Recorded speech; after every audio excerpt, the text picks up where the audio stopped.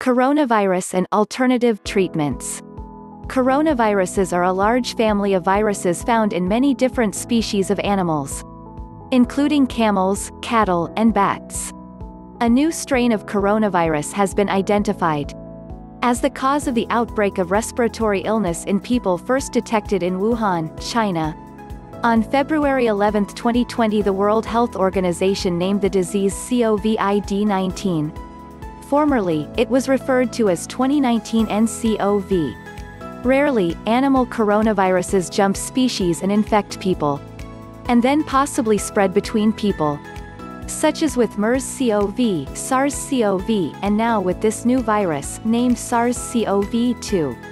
The media has reported that some people are seeking alternative remedies to prevent infection with SARS-CoV-2, or to treat the 2019 coronavirus disease now called COVID-19. Some of these purported remedies include herbal therapies and teas. There is no scientific evidence that any of these alternative remedies can prevent or cure the illness caused by this virus. In fact, some of them may not be safe to consume.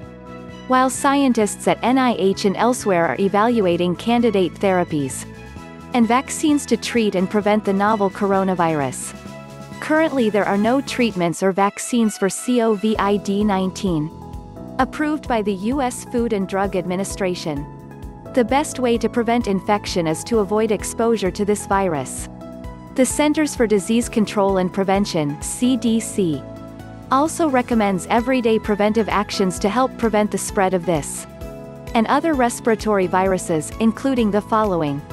Wash your hands often with soap and water for at least 20 seconds. Especially after going to the bathroom, before eating, and after blowing your nose, coughing, or sneezing.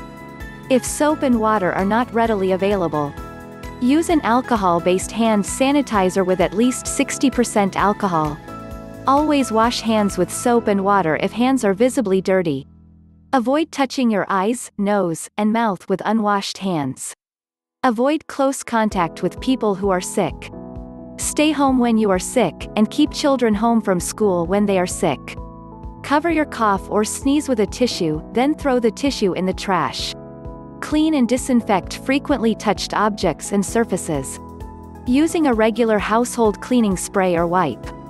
If you feel sick with fever, cough, or difficulty breathing, and have traveled to high-risk countries or regions or were in close contact with someone with COVID-19 in the 14 days before you began to feel sick, seek medical care.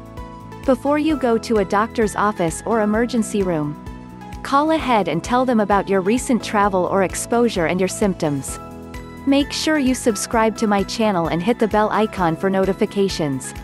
Thanks for watching this video.